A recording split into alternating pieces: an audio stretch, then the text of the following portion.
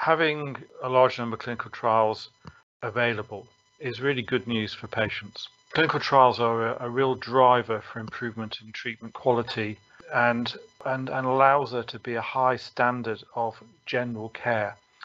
Additionally, having trials means that patients taking part are often having access to the newest treatments, to new developments.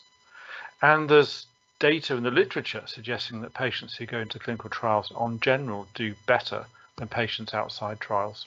The NCRI have been critical to the development and the expansion of clinical trials in the UK.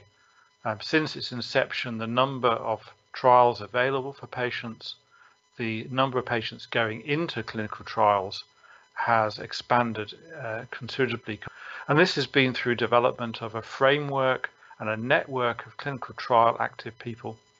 And it's allowed clinical trials to go beyond the academic centres into the local hospitals and across the country. So it actually means that the trials are widely available to patients across the country. Without the infrastructure provided by NCRI, this wouldn't be possible.